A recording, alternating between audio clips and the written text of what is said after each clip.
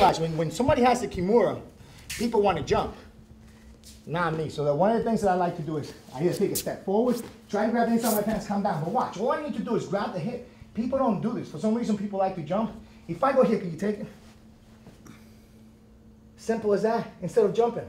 Jumping, he still got my arm, like Frank Mir broke that guy's arm. Can you do anything? And right from there, I'll take it. Now he's getting tapped. Grabbing the hip. First you secure, I'm here. I'm fighting, he got me. I take that step fast. You see how I take that step, grab the inside of my thigh and come back down. And then I start pushing away. Because I know sooner or later I'm going to do my bicep curl. And I'm going to get him. Most people like to jump, but you still got my arm when you jump.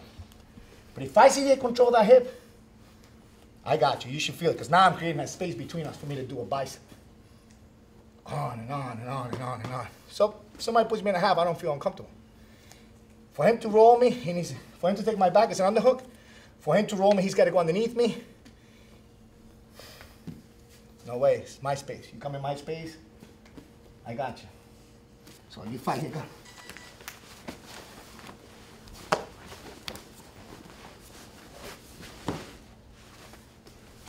Guys, see in the hand? Oh, he went underneath.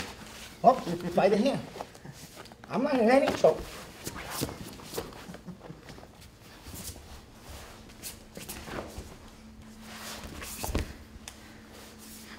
See how I'm comfortable here? I know he's gonna, look what I got on that side.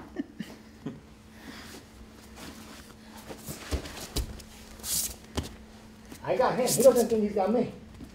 And